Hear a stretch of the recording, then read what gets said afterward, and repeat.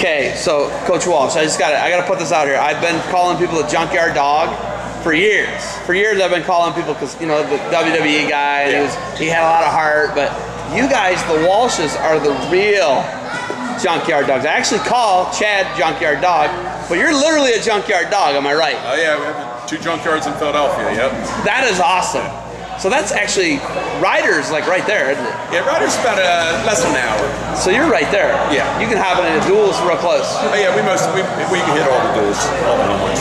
Okay, so the next thing I go out and I look and I see this dude doing some funky stuff, a blonde kid out here, and I'm like, look at the back of the shirt, I see Walsh, I'm like, how many more of these guys are there? What's going on, man? Is this your last son?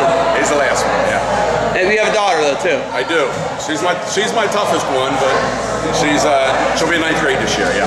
So she go to Camden too? Camden Catholic, yes. So this is an all-boys school. Camden's is Camden Catholic's co-ed. Camden, it's co-ed, okay. It is, yeah. Okay, so looking at it, you know, your kid's on the map. You know, both of his brothers are all Americans, but kids are different. You know, not everybody's going to be a funk master, or, you know, your other kids like to make a lot of moves up. This guy wrestles pretty solid, I was watching. He's got good leg attacks. Yeah, he's the first one with the good leg attacks, yeah. But, yeah, he's work in progress. He's working hard. He's getting better every day. So. Did you ever imagine that, you know, a college coach would have one of your sons show a misdirection leg attack like Lee Roper did today? Not one of my boys, yeah. So where do you think the fun comes from? Is that what you teach as a coach?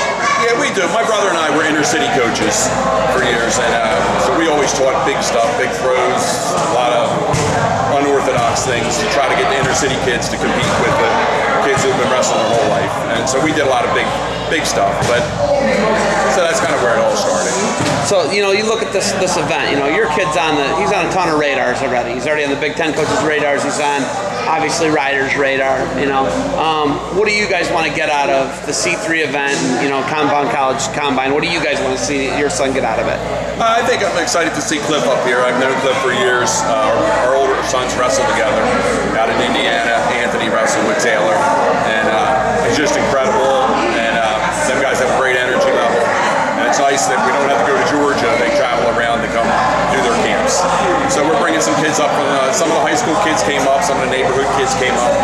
And, you know, it's a great event. It's in New Jersey, so it's awesome. How do you split your time? You got 4 kids. You know, you own multiple business sites at least. You got to manage that. You got to do all this. You know, you got a kid wrestling in high school, kid wrestling in college. You got a daughter. I don't know, what does she do? Does she field hockey? Field hockey. How do you balance that all as a father? I think they all know you devote different issues, have a little more weight to go to.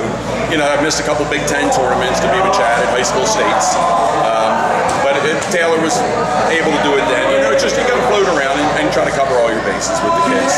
They all know I'm behind them. If I'm not there, I'm on the phone with them, and their mother's there with them, and you know, we're trying to do everything we can to be involved with them. In 4 years, it's all over. All of them are out of the house. What do you do? I don't know. Probably get some more hobbies, do a little more fishing. Yeah.